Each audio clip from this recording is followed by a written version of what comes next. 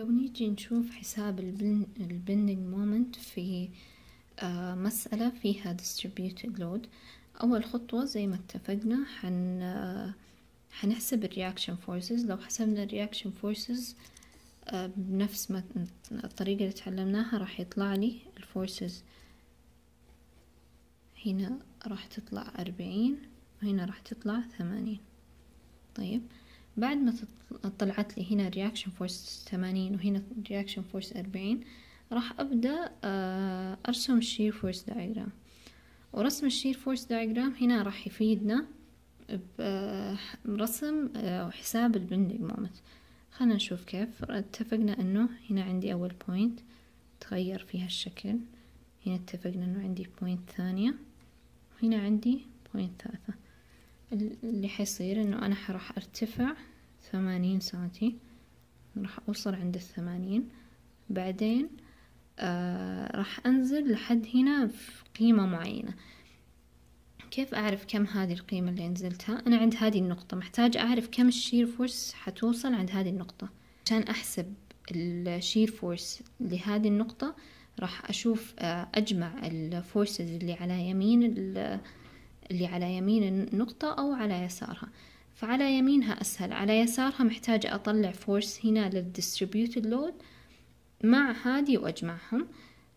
على اليمين ما عندي إلا 40، فمعناته حيكون الفورس هنا 40.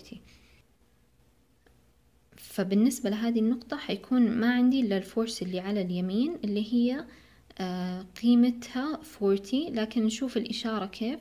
الإشارة بالنسبة لهذه النقطة قاعدة أتحرك counter clockwise، فمعناته إنها سالب 40 حتكون الشير فورس عند هذه النقطة. سالب 40 معناته قيمة تقريبا هنا. طيب حتكون النقطة هنا ناقص 40. ولو رسمنا النقطة تقريبا حيطلع ستوب كامل تقريبا بهالشكل. بعدين بعد ما وصلت عند ناقص 40 اللي حيصير هنا انه راح اكمل، ما عندي اي فورسز من هنا لهنا، راح تكمل بخط مستقيم.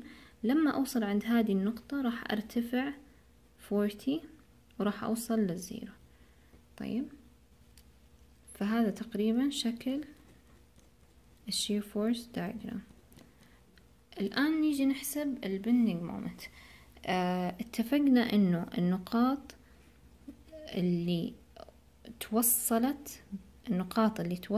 وصلت أو مرت بخط الزيرو هذا تبع الشير فورس هي نقاط عندها أعلى قيمة أو أقل قيمة للبندنج مومنت. فعندي هذه النقطة، عندي طبعا لو نتخيل إنه الخط عبارة عن خط واحد، هنا هيكون عندي نقطة هنا تقريبا حتكون عندها أعلى أو أقل قيمة، وعندي هذه النقطة. زي ما اتفقنا طبعا حيكون عندي النقاط اللي على السبورتس حتكون البندنج مومنت ايكوال زيرو، فحتكون هنا عندي الزيرو هنا عندي الزيرو. معناته انه هذه النقطة هي عندها اعلى قيمة للبندنج مومنت. طيب كيف احسب هذه القيمة للبندنج مومنت هنا؟ خلنا نفكر في الموضوع شوي عشان نعرف كيف حيتحرك شكل البندنج مومنت. الان انا وصلت هنا للزيرو صح، وأنا كنت واقفة عند إيش؟ عند 80. فلو نفكر فيها زي كأني الجزء اللي نقصته، لو نتخيل نمد خط لهنا، الجزء اللي نقصته من الديستريبيوتد لود هو مو كل متر هنا 30 كيلو نيوتن بير متر، معناته كل متر في هذا الديستريبيوتد لود أنا قاعدة أنزل 30 كيلو نيوتن صح؟ فأول متر نزلت 30 كيلو نيوتن، ثاني متر نزلت 30، ثالث متر نزلت 30 لحد ما خلصت الديستريبيوتد لود. طيب فكل متر عبارة عن 30. فلو أنا عارفة أني كنت واقفة هنا عند 80 ووصلت عند هذه النقطة لصفر، فمعناته اللي أنا نزلته أو مريت عليه في الديستريبيوتد لود هو عبارة عن 80. هذه 80 كيف أعرف إيش قيمتها بالنسبة للمسافة؟ يعني إحنا اتفقنا إنه كل متر عبارة عن 30، فمعناته المسافة اللي أنا مشيتها عشان أوصل ل80 كم هي هذه المسافة؟ لو نيجي نفكر فيها هي زي كأنه صاير أنا عندي 30 لكل متر، فكأني بقول إنه أنا وصلت عند 80، فكم كم متر أنا حكون وصلته لما أكون وصلت عند 80. يعني أول 30، نتخيل هذه 30 مثلا، هذا أول متر 30، بعدين مشيت كمان متر وعديت 30 ثانية صاروا 60، بعدين باقي شوي ما مشيت متر كامل 30، مشيت 20 اللي هي على أساس يصير 80 وبعدين وقفت. فحيكون عندي الرقم القيمة عشان أعرفها محتاجة أني أقسم 80 قسمة 30. لو قسمت 80 قسمة 30 راح يطلع لي قيمة اللي هي 2.67. هذه القيمة اللي هي مترين وشوي هي عبارة عن انه انا مشيت 30 متر، نزلت 30 متر من الديستريبيوتد لود، بعدين 30 متر، بعدين نزلت 20 متر.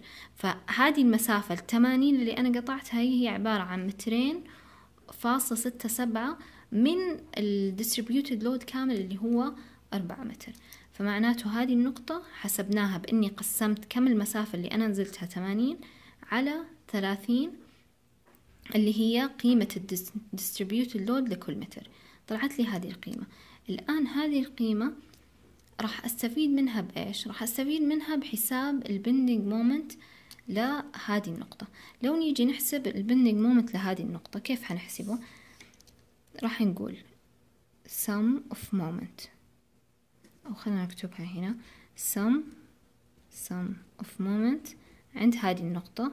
خلينا نقول إنه h على أساس ال highest value للbending moment equals، راح أبدأ أحسب أشوف الفورسز.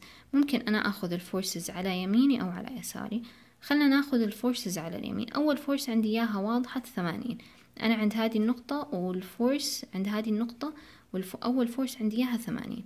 هذه الفورس 80 راح أحسبها كيف؟ 80 وبالنسبة للنقطة اللي أنا قاعدة أتحرك clockwise معناته هتكون 80 موجبة مضروبة في المسافة بين هذه النقطة وال80. كم المسافة تونا حسبناها؟ هذه المسافة من هنا لهنا تونا حسبناها، هذه اللي هي 2.67. بعدين في عندي فورس تانية اللي هي زي اللي كنا نتخيله في الشير فورس. عندي هذه الفورس الثانية اللي هي الديستريبيوتد لود لهذا الجزء منه. فكيف حنحسبه هذا الديستريبيوتد لود؟ أول شيء حيكون تقريبا كأنه في فورس هنا، صح؟ اللي هي في نص هذه المسافة. في نص هذه المسافة كيف ححسبه؟ إيش المسافة هذه اللي عندي؟ هل هي 2.67؟ هذه المسافة حضربها في الفورس اللي هي كم؟ الفورس اللي هي لا محتاجة أحسبها أنا الآن. حقول إنه مش لما كنا نحسب الفورس للديستريبيوتد لود كنا نقول 30 اللي هي القيمة لكل متر، نضربها في كم؟ نضربها في المسافة اللي هي هذه اللي هي 2.67. هذه القيمة اللي أنا ضربتهم ببعض عشان أحسب الفورس. حسبت الفورس، الآن محتاجة أضربه في المسافة بين مين ومين؟ المسافة بين هذا الفورس اللي في نص الديستريبيوتد لود اللي عندي إياه اللي هو هذا الجزء، المسافة بينه وبين هذه النقطة. المسافة بينه وبين هذه النقطة كم؟ أنا بعرف أنها 2.67 المسافة كاملة من هنا لهنا زي ما حسبناها هنا. معناته إنه هذه المسافة هي عبارة عن نصها، لأنه اتفقنا الديستريبيوتد لود لما نحسب له فورس في نصه راح تكون المسافة النص. فراح أجي هنا عشان أطلع الديستنس، عشان أحسب الديستنس راح أجي أضرب هذه القيمة في المسافة اللي هي اتفقنا انها نص 2.67 قسمة 2 عشان اطلع كم النص. طيب، والآن لو نوقف هنا، أنا عند هذه النقطة هذا السهم قاعد يتحرك بالنسبة لهذه النقطة كيف؟ قاعد يتحرك counter clockwise. مادام قاعد يتحرك counter clockwise معناته إنه حيكون إشارته سالبة. نعيد إيش سوينا. وقفنا إحنا هنا، بدي أحسب البندنج مومنت لهنا. راح أشوف الفورسز اللي على يساره. على يساره إيش القيم اللي عندي؟ عندي 80، الفورس 80 بالنسبة للنقطة اللي أنا واقفة عندها قاعد يتحرك كلوك وايز، ف80 موجبة مضروبة في المسافة بينهم اللي هي حسبناها قبل شوي، هذه المسافة. بعد ما حسبت هذه الفورس، في عندي الفورس الثانية اللي هي الفورس الديستريبيوتد لود. هذه الفورس اللي عند الديستريبيوتد لود هي اتفقنا انها بتكون في نص المسافة، صح؟ لو نتخيل انه هذا الديستريبيوتد لود اللي انا عندي اياه، لان انا واقفة عند هذه النقطة، كيف هحسبه؟ راح يكون فورس مضروبة في distance. الفورس حسبناها بأن ضربنا، كنا نحسب الفورس بأن نضرب 30 القيمة لكل متر، نضربها في عدد الأمتار اللي أنا عندي إياها. كم متر أنا عندي؟ 2.67، فضربت 2.67 في 30 عشان أحسب الفورس. بعدين محتاجة أضرب هذه القيمة الفورس في الديستنس عشان أضربها وأحسب الديستنس.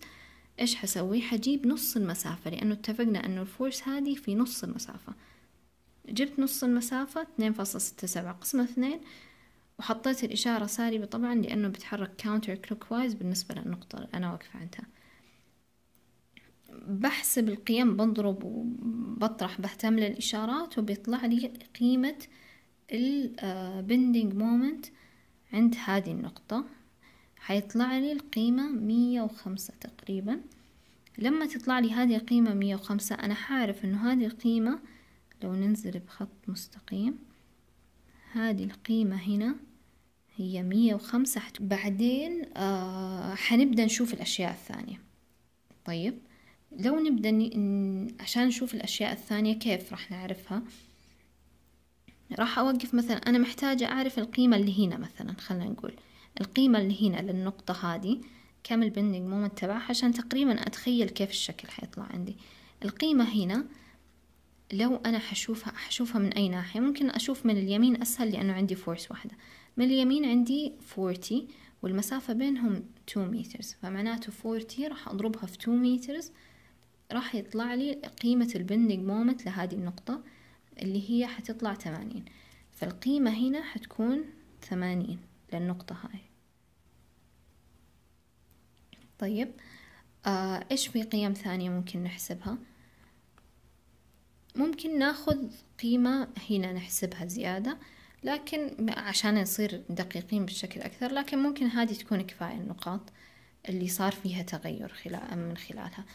لو نيجي نرسم الشكل، أول شيء اتفقنا إحنا إنه هنا زي ما رسمنا هنا البندنج مومنت حيكون سلوب يعني مستقيم إذا كان في عندي pointed loads بس، وفي مكان ال distributed loads حيصير عندي curve. فهنا هذا الجزء حيكون عبارة عن line حيوصل بين 80 والصفر، لأنه أنا عندي بس distributed load بين هدول.